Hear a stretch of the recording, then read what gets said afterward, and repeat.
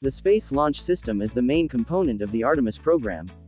Although it's not reusable, it will serve as the main launch vehicle for the Gateway Logistics Services. Awaiting its maiden launch in August, SLS could pave way for the next generation space exploration. Okay, in this video, let's see the developmental history of SLS, from its state of announcement to its maiden launch.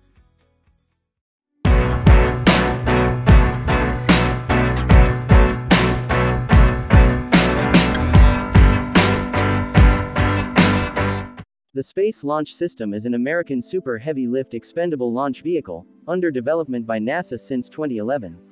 As of April 2022, the first launch is scheduled for no earlier than August 2022, pending the success of a wet dress rehearsal test. It replaces the Aris 1 and Aris 5 launch vehicles, which were cancelled along with the rest of the Constellation program, a previous program aimed to return to the Moon. The SLS is intended to become the successor to the retired Space Shuttle, and the primary launch vehicle of NASA's deep space exploration plans through the 2020s.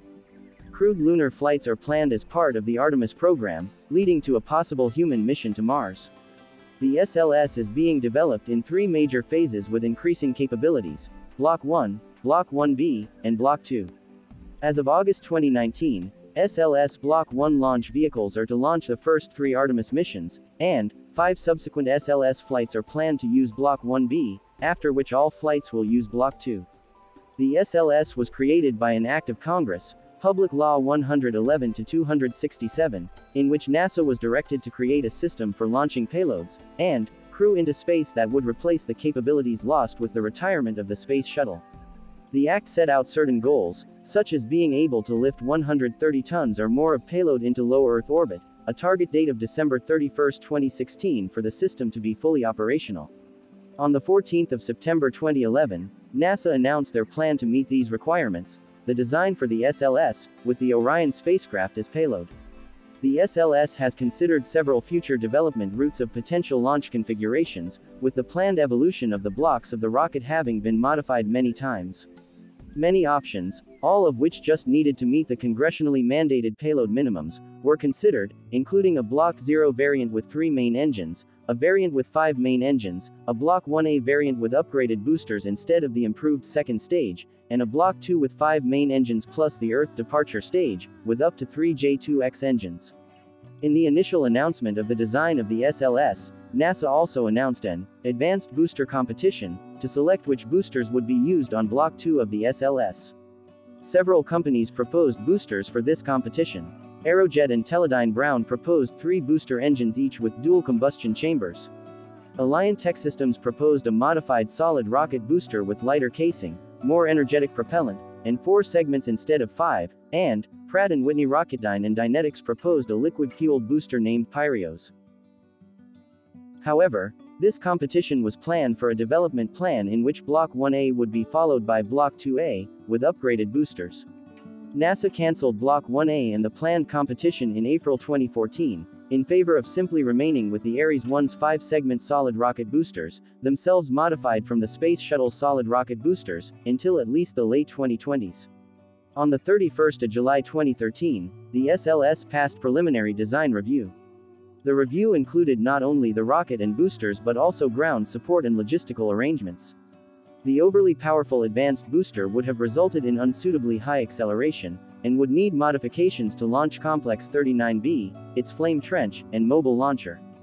From 2009 to 2011, 3 full-duration static fire tests of 5-segment solid rocket boosters were conducted under the Constellation program, including tests at low and high core temperatures, to validate performance at extreme temperatures. The 5-segment solid rocket booster would be carried over to SLS. Northrop Grumman Innovation Systems has completed full-duration static fire tests of the 5-segment solid rocket boosters. Qualification Motor 1 was tested on the 10th of March 2015. Also, Qualification Motor 2 was successfully tested on the 28th of June 2016. Blue Origin submitted a proposal to replace the Exploration upper stage, with a cheaper alternative to be designed and fabricated by the company, but it was rejected by NASA in November 2019 on multiple grounds. These included lower performance compared to the existing Exploration upper stage design, incompatibility of the proposal, with the height of the door of the vehicle assembly building, being only 390 feet, and unacceptable acceleration of Orion components, such as its solar panels.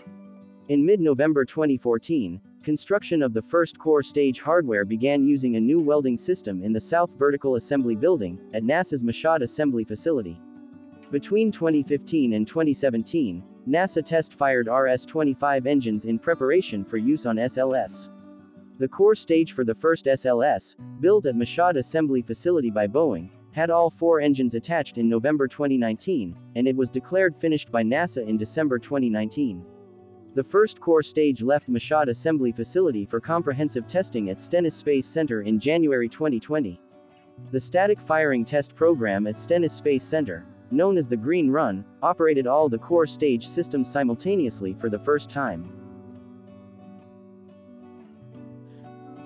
The core stage was shipped to Kennedy Space Center to be mated with the rest of the rocket for Artemis 1. It left Stennis on April 24 and arrived at Kennedy on April 27. It was refurbished there in preparation for stacking. On the 12th of June 2021, NASA announced the assembly of the first SLS rocket was completed at the Kennedy Space Center. The assembled SLS is planned to be used for the uncrewed Artemis 1 mission in 2022. As of 2020, 3 SLS versions are planned: Block 1, Block 1B, and Block 2.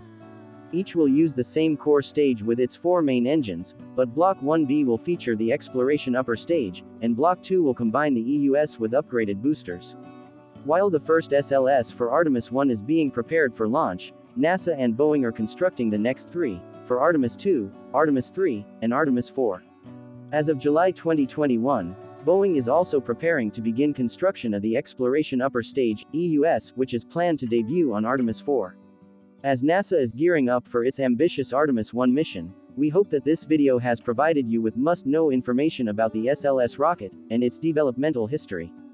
Hope you got something new in this video, and, if you have enjoyed our video, then consider liking, and if you are interested in astronomy and physics, then make sure you subscribe our channel, and finally, share this video to your friends and let's meet in the next part.